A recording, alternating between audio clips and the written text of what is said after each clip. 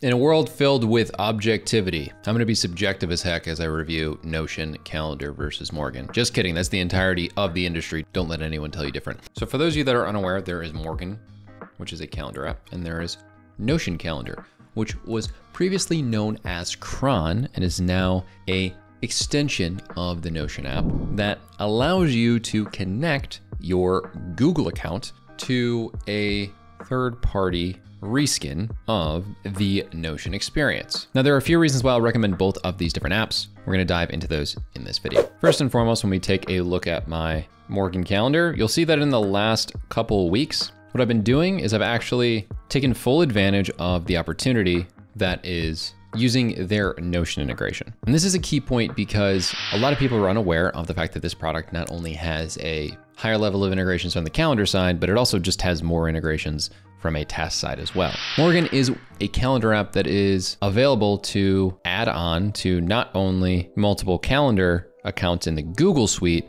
but also to multiple products. Office 365, Outlook, Fastmail, iCloud, and others are available to add to your account. With that, there's also other integrations to more products.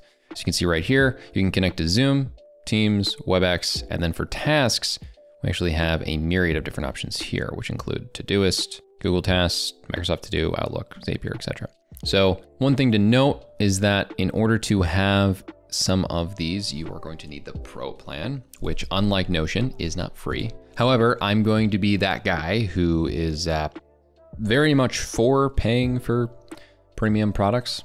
The Pro app for Morgen is $9 a month or $15 a month, depending on how you pay. However, it does also come with some really cool team and personal workflow automations. And for me, at least, I'm always of the opinion it's fine to pay for personal productivity software. Let's be real, y'all are probably paying for Spotify already. Not that that makes it right, whether one is paid or not. I'm just saying it's not exactly the worst use of money. However, it is fair to point out, Notion has a lot of the same features, but is not a paid product. Now, something to point out inside of Morgen and Cron is that there are booking link options for both.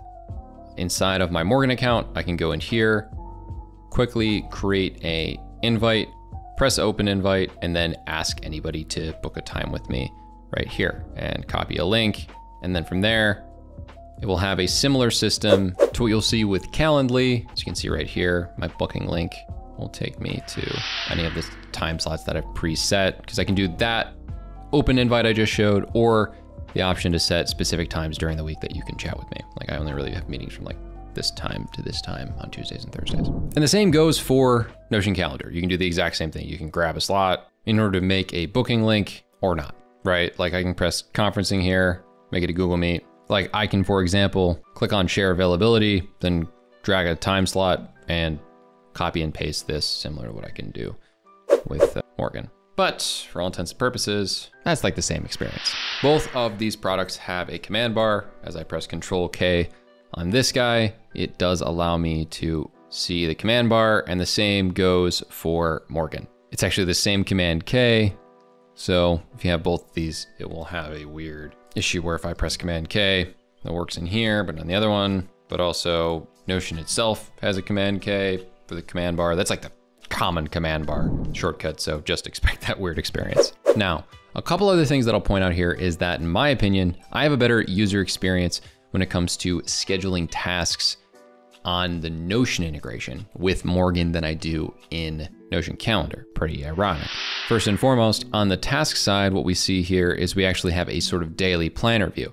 So I'm recording some BAU videos right now, which is the videos you're seeing on this channel, AKA business as usual. And I have it set up so that what I can do is after I take a look over here, I can grab this and set it so that the item is scheduled on the calendar to a specific calendar and taking it from that automation and taking it from this integration. So if I click on open in Notion, you notice right here that I actually press the button and in my Notion app, this guy opens up and goes right there. Based on the page I'm currently in a Notion, it'll change the page. However, if I wanted to, I could actually press this button right here and it would do the same thing without even needing to click into it as well, as you can see. Now in Morgen Calendar, we can do something very similar. If I click on this, you'll notice that if I wanted to, I could connect this to a specific page inside of Notion by typing the name out, like record BAU videos or any other notes. I could definitely add and attach it. And then by clicking on here, it'll actually bring me to that specific page as well. Now, something important to note that Morgen does not do that Notion Calendar does is if I take one of these tasks, right? And you'll notice this here, this is a little bit weird. As I set this guy on the calendar, I wanna remove this from the calendar. So I'm just gonna remove this from the calendar. As you can see, this entity is not the same as that entity. Unfortunately, it's a little bit wonky. If I grab this guy and drag it and put it onto my calendar, what's interesting is that it is in fact on the task database. I can also then change it to my Rise Productive calendar. However, magically it doesn't exist on my Notion account anymore, which is unideal. So as you can see, when I click open in Notion, it got deleted. That's not cool. However, in the same vein, it has a wonderful addition where the time on the calendar actually syncs up. So if I were to drag this around to a different time, like 4:45 to 5:15 p.m., it would adjust that time properly. However, if I did the same thing inside of Morgen and I were to make this longer or shorter, there is no impact on the time. As you can see, it's still set to this. And for the other items like this one that I put on my calendar, it doesn't set the time specifically in there, which I'm not a huge fan of, to be honest. A little bit disappointing. But if I do check off a task inside of my Morgen integration, it does check this task off, which I will see be checked off in a mere second here inside of Notion, which is pretty cool.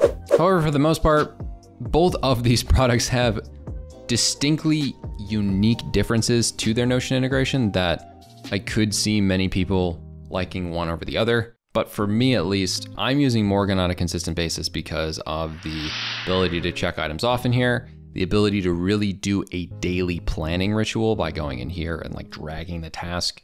And then when all of the today tasks are gone, I'm done planning, right? Whereas in the Notion calendar side of things, we have the ability to map the time of the task pretty well, but unfortunately, we really don't see any other additions to it. Like I know that being able to see my time property from Notion in here is pretty good.